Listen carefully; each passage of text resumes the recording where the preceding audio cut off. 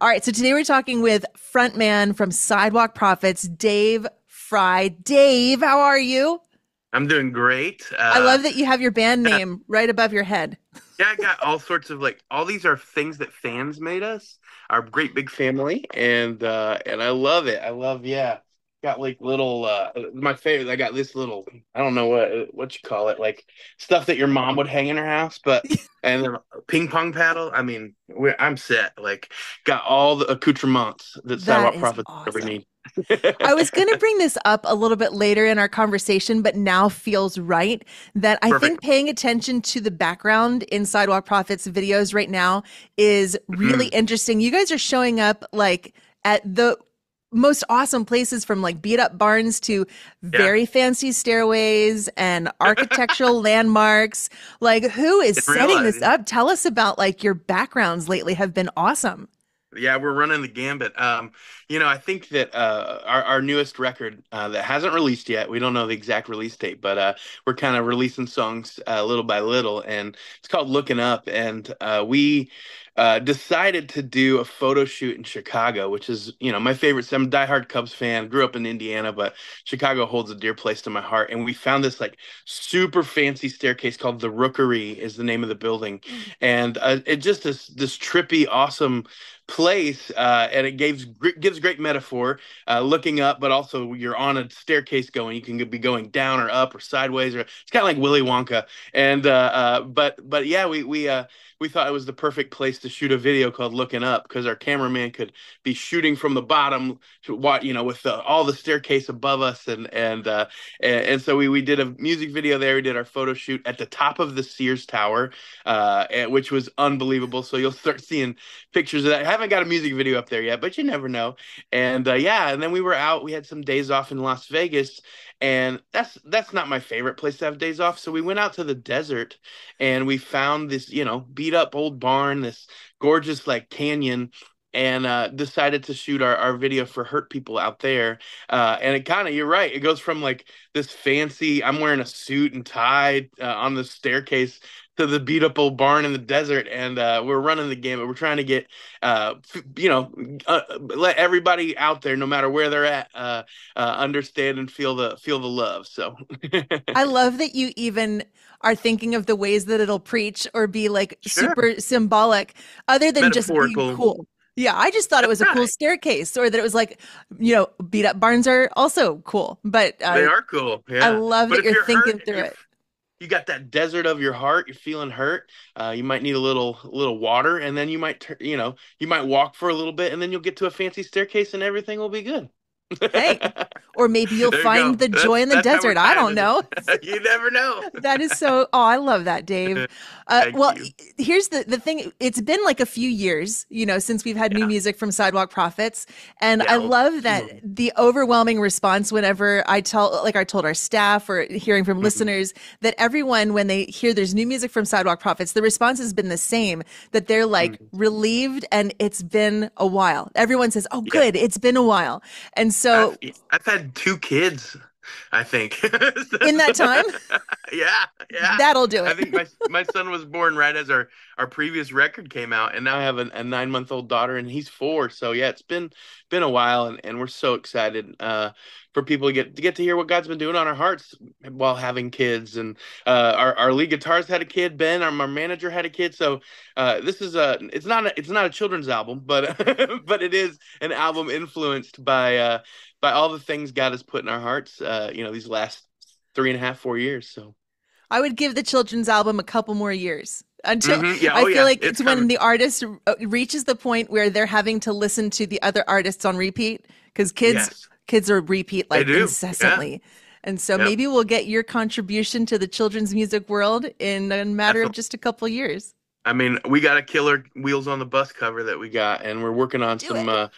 hot cross buns. There's a lot of bangers out there that I forgot about until I had a 4 year old. So, Oh, my 4 year old's great though. He's not one to listen incessantly to the same song, but he'll choose a genre like Disney songs. mhm. He goes, Daddy, what's a Disney song I've never heard? I was like, boy, son, there's no Disney song. Like he's heard all of them. Every night he has me sing a new one, and I'm like, we're going to deep cuts. Last night I had to do Golden Afternoon from Alice in Wonderland. That's how Whoa. deep these cuts. I know. I'd forgotten the lyrics, and it'd been a hot minute, and so we tried to. We're pulling deep, but Wow. I love that. I love the way that kids stretch us. And they that's just do. one They cute do. little example. And there's many more, I'm sure. Oh But yeah. that definitely explains that. So that's a couple of kids for you personally and other members in the band in the past. Yep. It's been about 4 years. Yeah. Also, more recently, and this is super fresh, is that you made your Grand Ole Opry debut. Yeah, yeah, that was really special. That was my daughter's first concert, so she only knows that Daddy plays the Grand Ole Opry, which is pretty cool. And my son's first concert, we played the Ryman, which was the original, where Yeah. the Grand Ole Opry was originally filmed. So my kids only know the Pinnacles, so they're gonna be when we're playing Barnes, like we're talking about beat up old Barnes. They're gonna be like, "What's going on, Daddy?" But all that being said, yeah, that was.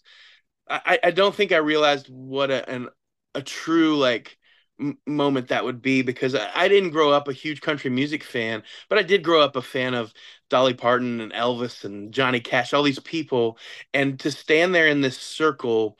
On the Grand Ole Opry stage and realize all the people that had stood there, but not just all the people that stood there, but the people that stood there and sang songs that inspired hearts, that turned people to Jesus as well. Like the Opry began the Ryman was built because they needed a place for people to come and feel welcome and loved and know Jesus. And so it was a really cool heritage. And once I stepped out there, I was nervous. I was like, wow, this is way bigger than I thought. And it was really, really such a special night to get to do that and to get to do that in front of your mom and friends that had driven in from all over the country. It was really, really special night.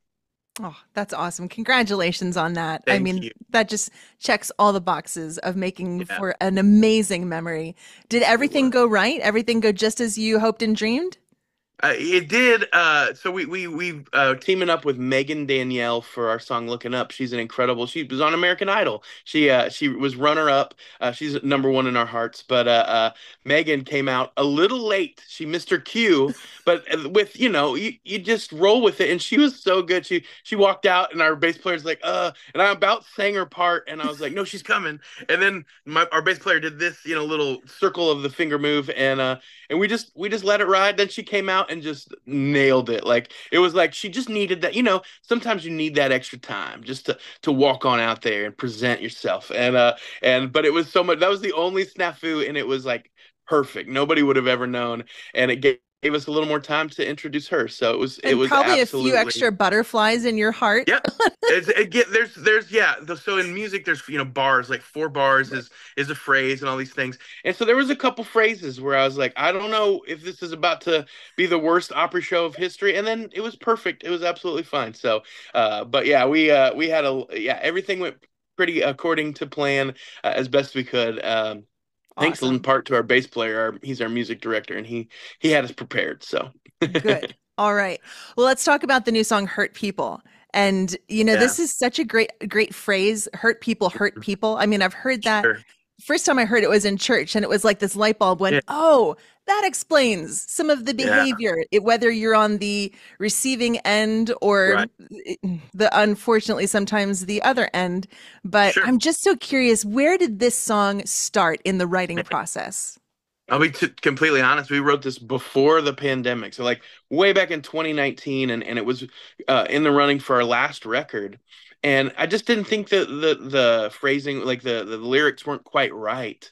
And so we went in for this newest record, and my buddy Ben, he writes with me. He's our manager and started the band. He goes, I just love this song. Like we got to make it right. And so it literally took just one little tweak of a phrase, and it almost like all the stars aligned. Like God was like, this is what I want you to do, because this is a great time for it as well. And I think that in the world we're living in, man, hurt is, we throw it around, man. And it's we also, you throw it around, especially behind you're incognito when you're behind a screen. And so in that comment section, wherever you are, there's a lot of times where we say things that if we truly examined our heart, hopefully we don't really mean them, or maybe we do, and it kind of just it's just this legacy of pain that gets passed down, and it's almost like a generational curse, if you will, of man, I was hurt. So I'm going to hurt you, and then sometimes you hurt yourself over and over again, and you think you're not worth it, and so then nobody else is worth it if you're not. And it's just this mindset that Satan just plants inside of us, and it leads to a lot of can lead to a lot of terrifying things. But I know that the answer for me when I've been hurt in life, when I've hurt myself in life, like the thing is the love of Christ, like the grace that He showed on the cross. When you think about somebody that's been hurt, I mean, imagine being a perfect, sinless person and you're crucified. You are killed for it because you're out there healing people and making miracles happen and showing people what humbleness in the face of. We were just talking about with my son. Like, one of Jesus' most powerful thing is He was the King of Kings, Lord of Lords, and the most humble human that ever existed. Like, just loving the least of these, and it just overwhelms me when I think about who Christ was and how He is the breaker of hurt, that chain of hurt that goes down. And so that was the hope that people would understand, like, no matter how you've been hurt in the past, man, today is the day when you can change it all, because Christ showed you in the midst of everyone that had hurt Him hanging on that cross. He said, Father, forgive them. They know not what they do. And that's maybe the most powerful phrase that's ever been uttered in human history. And we have the ability to utter that phrase as well, and to be that example. And it's incredibly hard to retaliate, not with hurt but with love and grace. But that's where we are, and that's who we've been called to be.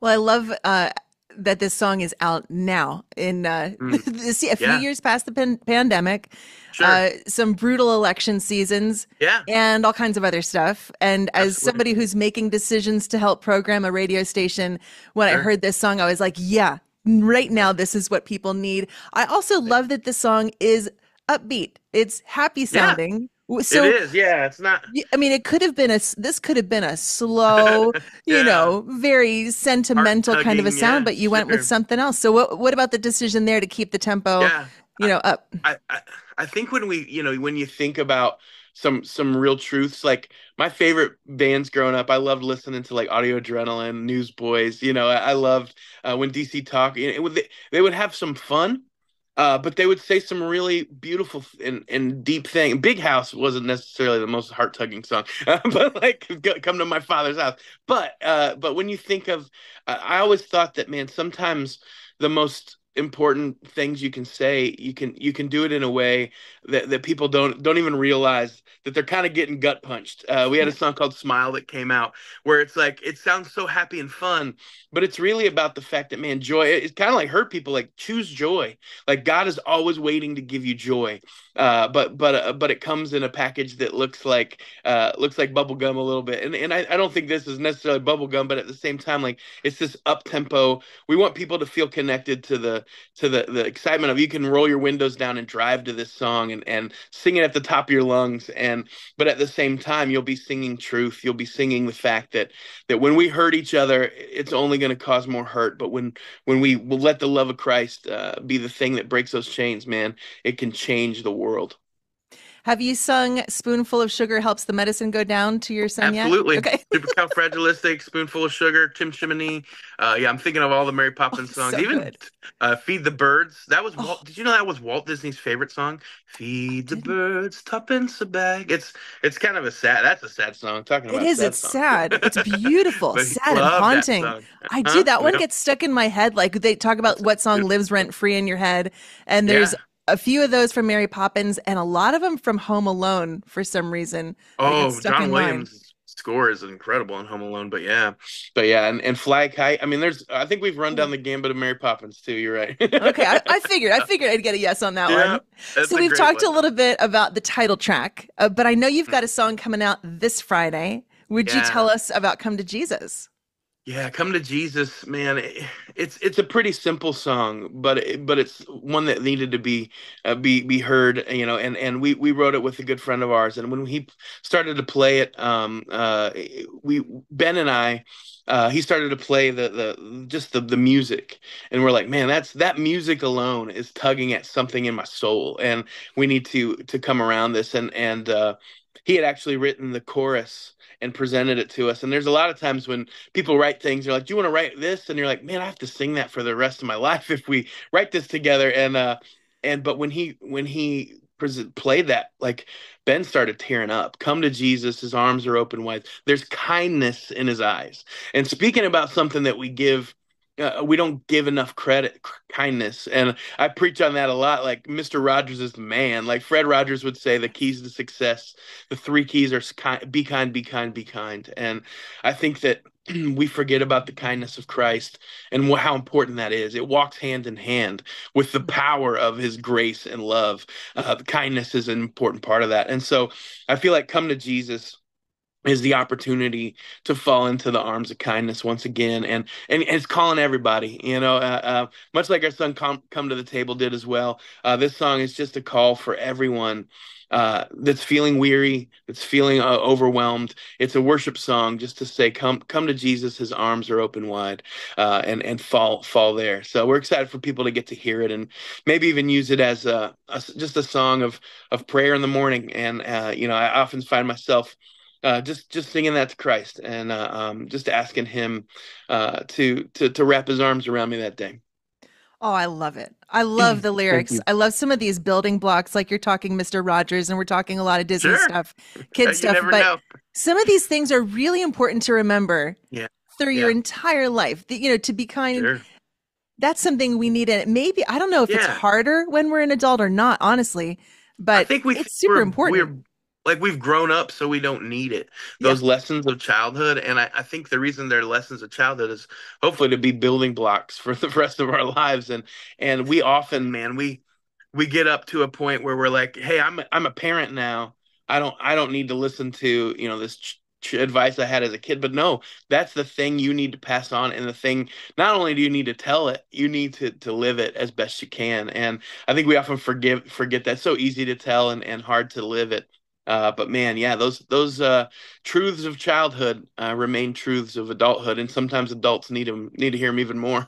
Absolutely. Oh, so good. Well, we're looking forward to the Songs and Stories tour. You guys are going to be back. You've been here before. Can't wait to Yeah. host you again at Landis Hall at the Junction Center, September 26th. Tell us about the Songs and Stories tour. Man, it's been one of my favorite tours we've ever done.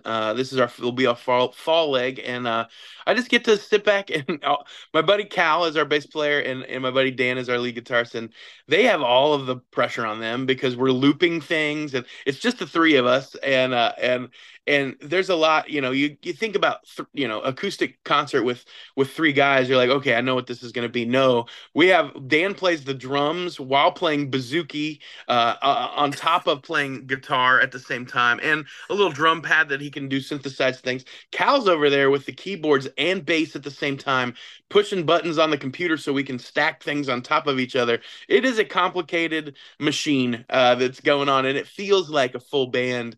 But so they're doing all this incredible musical wonderment, and I just get to sing and tell stories. It's wonderful for me. So I'm super grateful for this tour, because like it's just a chance. Almost feels like you're walking into a family room, and we're just hanging out, and we get to just hang and talk to each other, and tell these stories behind our songs, but also of songs to come, and tales of the road, and all these wonderful things. Because man, it's been a long journey. We started the band, in 2001. I met my buddy Ben, and we got signed to our record label in '09, and it's been a long journey. But man, we're so grateful we get to keep doing it and come to Pennsylvania, and points between, and super grateful for the Songs and Stories tour. Well, we have always loved the way Sidewalk Prophets connects with people. It's always been one of your specialties, and kind of unexplainably, there's something really, really special there. And so we Oh, love that you're coming back, and I love that you've got such timely new songs. And just hearing that it's basically a circus for the other guys while you're on stage, this is yeah, even it sounds is. like a show. There's some people that are like, man, I can't take my eyes off of Dan. He's playing three things at the same. He's like when Mary Poppins coming back when Dick Van Dyke's playing all the things at once. Like Dan's pretty much Dick Van Dyke of the band for sure. Hey, if you're going to be an actor, that's the one to be. I Yeah, mean, he's the man, man. He so really cool. is the man. Well, thanks so much for talking today, Dave. Cannot wait for the new music and for the surprise of when the release date is. Sounds like you don't know it either. I don't either, but we'll find out together. But yeah, really looking forward to it. Thanks for chatting today. Thanks, Kristi. Appreciate you. Love you.